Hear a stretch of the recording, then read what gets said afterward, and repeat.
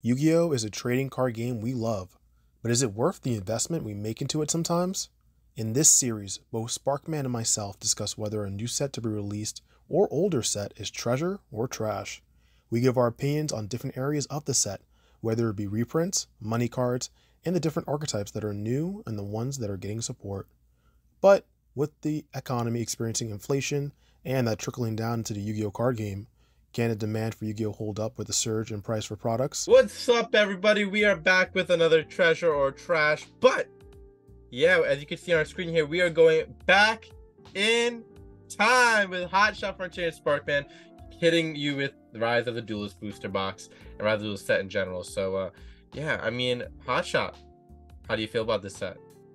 This set was amazing.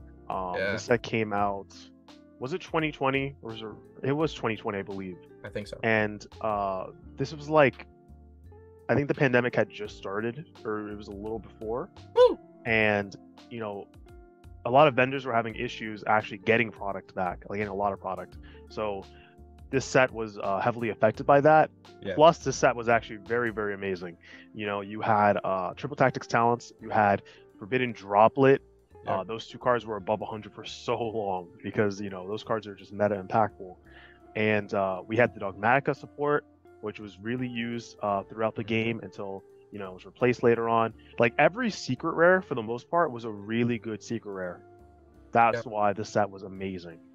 But starting off, I just want to touch on one thing. When you said that this basically came out during the pandemic, we also saw a lot of influx of people joining back into Yu-Gi-Oh! So that's also could cause the influx of why card prices were going up, because more people were getting back into the game as well. Because when you're inside, you got nothing better to do but go back to an old game like Yu-Gi-Oh!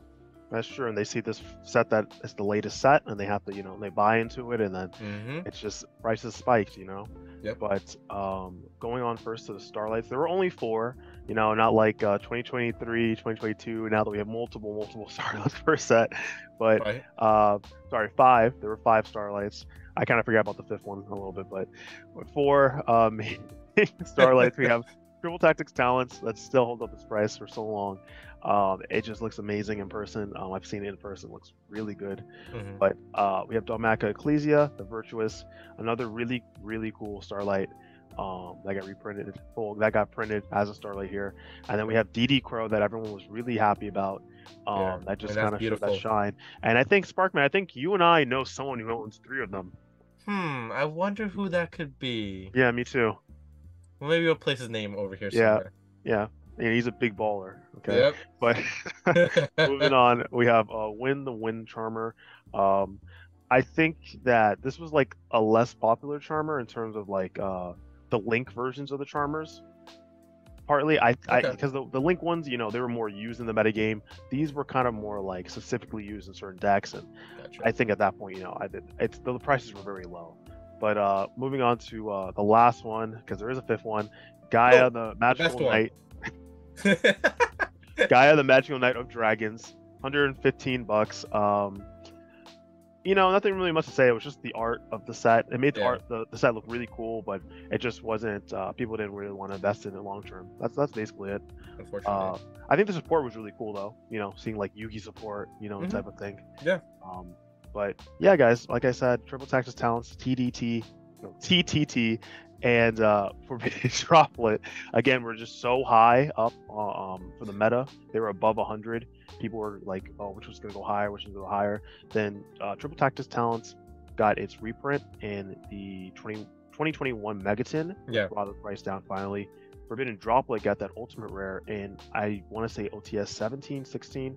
I'm not exactly sure which one. One of those, yeah. But yeah, that brought its price a little bit down. But then finally, that put the nail on the coffin was the ultra rare reprint and what's that set called? I keep forgetting it.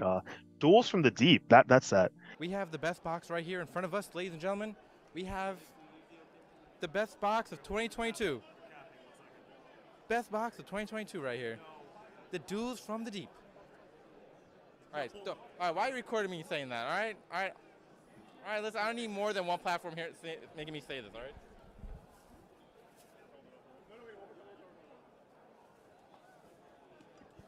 And then it got another reprint in the 2022 Megatons. But, you know, really good cards. Yeah. And it's great to look back at the set to see the amazing things we have in here. Sure. But moving on, we have Fallen of Albaz. It got hype. It was like around $30 at the time when it didn't have a reprint because Despia was doing really, really well, and that was the only Amazing. copy. Yeah. Yeah. Then we have Nadir's Servant, which was above $70 until it got that reprint. Yep. Crazy. Odd Eyes Rebellion Dragon, again, really good for Pendulum support. That card was really up until it got an eventual ultra rare reprint in the 2021 Megatins. And then, again, just skipping all the dogmatic cards because, again, those were like the really, really like, that was the engine they used during that time. Like, everyone was flashing a Dogmatica engine, which was really great. Titanclad, the Ash Dragon was really cool. It was a one-of though, and again, it was kind of like iffy if you used it or not, so it wasn't as popular as the other secret rares. But of course, we have Chaos Ruler, the chaotic magical dragon, because the ability to just go into your deck and just, just see 5 cards, like it was just really really OP. Like yeah, I mean, as being a light or dark monster, saying the rest of the grave. Like I think it did get a random ban. I think it was 2 ban lists ago. It was just kind of okay, but I mean, I can see why it is an amazing card, and it can itself back. So, what can you do? But then we move on to the Ancient Warriors Oath, Double Dragon Lords. This card still does not have a reprint, and it's an amazing card, right, Sparkman? Sure. No. And we have the Koki Miru Supplier. This card was used in Emancipators. It did eventually get a reprint from the recent Battle of Legends set. But this card just dropped like $14 when it didn't have a reprint. Moving on though, last we have the Gaia Fierce Knight Origin. Don't like walking mirrors. Yeah, he doesn't like walking mirrors. Anyway, so the Gaia the Fierce Knight, that was just the sneak peek promo. That's why it's like $250. Really? Actually, no. This is just the ultra rare for the set. But it's still support again, for that. Yeah. Yeah. We have the Raid Raptor Arsenal Falcons for $3. It used to be maybe $4, but the Statue of Wind just got banned on the recent ban list, so this is going to go low. I don't think people are going to really use this anymore. Yay. Yeah. And then we have Infernal Noble Knights, which, if you guys remember, which was like a crazy deck before Link Cross got banned, unfortunately. But yeah, they're just there. They're pretty cheap. You can't really do too much with the deck now, unfortunately. Moving on, Emancipators Friends. Okay, I'm sorry. This was actually the worst secret. This was actually a terrible secret, and even Emancipators didn't use this card. It was. You seem very animated about that one. Did you pull that?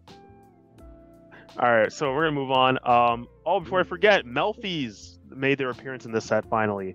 I think it was the Legendary Duelist Season 1 that had a Melfi, the original Melfi normal monster, as like a preview for the next set, which was Rise of the Duelists. And then Melfi's kind of made that huge comeback here, right? We had Dragon Maid support, there was Rika Queen Strena, Rika support, more Dogmatica. Punishment was a really good card, a good staple. Ice Dragon's Prison used to be a $30 card. Yeah, that was a hitter. That was crazy. It was like what, $7? I was like, I'm good. Went to 30. I'm like, oh, I made a mistake. But finally, we have Shaddoll Schism. Mm-hmm. This card was like $10-15. Really good for Shaddolls when you summon something and then it can just send something from your opponent's side of the field. Really strong effect. And guys, that's pretty much it. I mean, again, I think there are a lot of notable stuff like the Fluffle and Frightfur type of support with Edgem Scythe and the Whale, which is a really good card that can just keep chaining itself. But Sparkman, do you have anything else to add? I mean, honestly, this set really aged well. Like, it aged really, really well. No matter how many reprints a lot of these cards got, like Forbidden Droplet or even Triple Tax Talent, these cards still are holding a good price point at around the $30 range. So it doesn't even matter how many times it got reprinted. Like, the original set of the card is holding, like, amazing value. Like, it's actually kind of nutty. Starlights were amazing as well. I mean, DD Crow and Triple Tax Talent do their job in making the set, like, hold a lot of value as well. And again, there's a lot of cards in here that maybe still not used as much as today, but still used primarily, like here and there. So I do think it's a good set. I think it aged well, and nothing but good things to say about it. Yeah. And you know, the thing too is like, if any of these cards become like prismatic secret rares, then the original price from this set will drop. Like from that card will drop. Like if Forbidden Droplet didn't get that ultra, he got like a prismatic secret rare, then it would definitely drop. But see, a lot of them are just kind of like the highest card, like the in terms of like it's a secret rare, so it's still holding up that price point. If you want to get that and upgrade your current card to like this type of rarity, which is nice. And you know, personally, I think like sealed is cool because at least with main core sets, you can still pull a Starlight rare, and that's what really holds up that value because it could have a Starlight rare. You know, without that, it would definitely be a lot less strong. Totally agree. What are you giving it a rating, huh? Let's hear it. I'm gonna rate it like a 15 out of 10. Oh baby! I don't even have to think about that one. That's amazing. 15 out of 10. That is amazing. It was the timing was crazy. You know, the delays, it was insane. I got a few boxes. I had pulled a few of these cards. I pulled a playset of Triple Tactics Talent and one Forbidden Droplet. Like I had really enjoyed this set. This set did me right. Okay, it did me right. Okay, well I'm giving it a 9.9999999 because I do believe it almost hits a 10, but it's not there.